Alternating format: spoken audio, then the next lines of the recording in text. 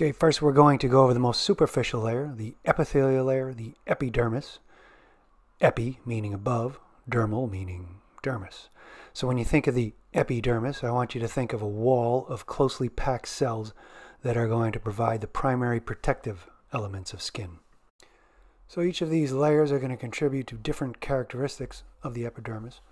But overall, this is a stratified squamous epithelia and is keratinized, that is, it is dry, and meaning it is also relatively impermeable and tough.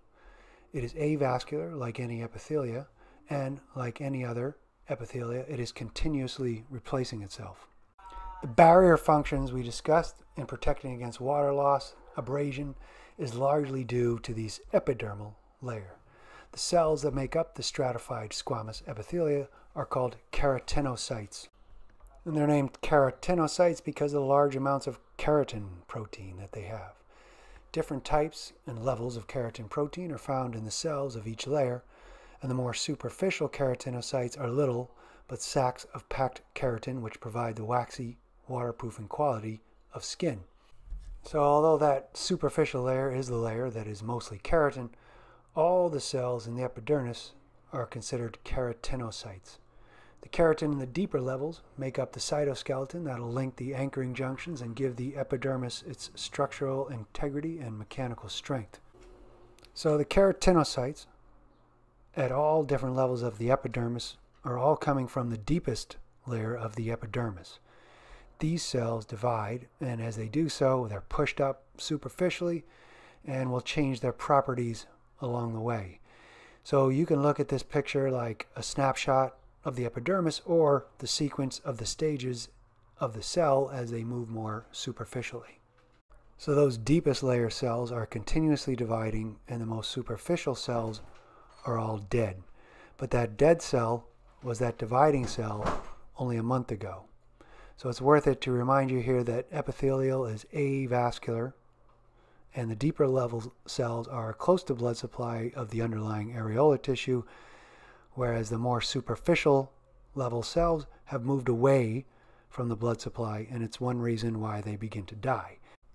Being dead, though, is basically their job, as we'll see. So those dead cells are what you see when you look at another person, and are just as important, if not more important, than the other layers. I'm going to spend the most time on the most superficial and the most deepest layers. With the middle layers, I'll just mention a few full bullet points. So we're going to start at the most superficial level, that is the layer that presents itself to the outside world, and this is the stratum corneum. This is the layer that will have become what is called cornified. They're bags of waxy proteins, and since they are dead, their organelles, including their nuclei, are all gone. These cornified cells are really the most important part of forming that epidermal barrier for the body.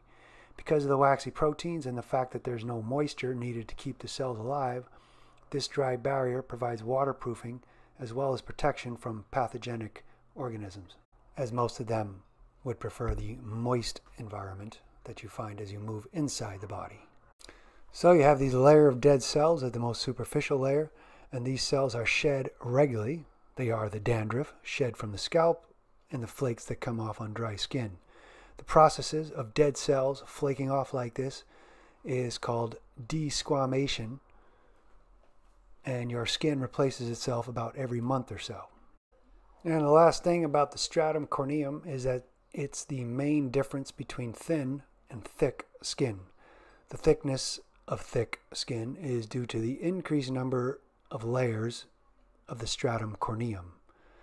Thick skin is also referred to as plantar skin and is located in two places, the palms of your hands and the soles of your feet. So just deep to the stratum corneum is the next layer, the stratum granulosum. The stratum granulosum can be identified by the granular appearance of the cells. That is, the cells have been accumulating keratin and packets of lipids as they have been maturing from the lower layers, and at this point they may start to release those lipids, which are going to help form part of the waterproof layer. So at this point, mind you, they're far removed from a blood supply of the underlying dermis, and so they're beginning to die. And as we move deeper, we get to a thicker layer of cells that are still alive, and we'll have interstitial fluid between the cells, but are building up more keratin and those lipid bodies. But besides the keratinocytes, there's also immune cells called Langerhans cells. There are hundreds of these within every square inch of your skin, slowly moving around and sending out their processes, protecting against invaders and alerting the immune system if anything does breach that epithelial boundary. And now to the deepest layer are all the cells that serve as a source for all those more superficial cells.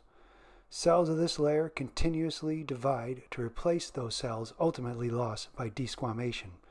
They can also divide when your skin is growing, either during development or a caustic gap created by a cut or wound. These are the basal cells of the stratum basale, which are keratinocyte stem cells. And besides their function as stem cells, they're also the cells that are connected to the basement membrane, which is the link between the epidermis and the underlying connective tissue of the dermis. These cells are the closest ones to the blood supply, which they need for their continuous activity. To identify the stratum basale and basal cells, you can just look for the cells that are in direct contact with the underlying areolar tissue. So also within the stratum basale are an entirely different type of cells, not keratinocytes, called melanocytes. Melanocytes produce the pigment melanin, which is taken up by the surrounding cells of the stratum basale and stratum spinosum.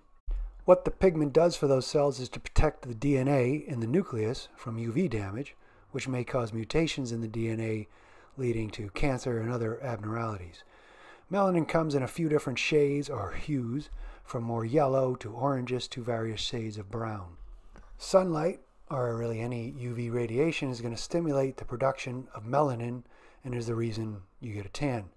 The variation in skin color is not due to whether you have the same number of melanocytes, but rather how much melanin a person produces, the size of the melanin granules, and the particular color. Notice there are no melanocytes in your palms and bottoms of your feet, so everyone's pretty much the same color in those locations. So the melanin is a factor in your skin color, and then the other major factors is due to all the blood vessels in your skin, and the pinkness comes from the hemoglobin of the red blood cells. So all you got to do here is think of someone blushing to see the tone of their skin change. So the last contribution of skin color is due to the amount of keratin obtained from diet that accumulates in the epidermis and hypodermis, giving skin a more orangey color. So those are three factors contribute to variations in skin color. And here's a summary of the particular functions of each individual layer. And before we leave the epidermis, the other function of the stratum basale, remember, was to provide a connection through that basement membrane to the underlying dermis, which brings us to that other main layer of the cutaneous membrane for next lecture.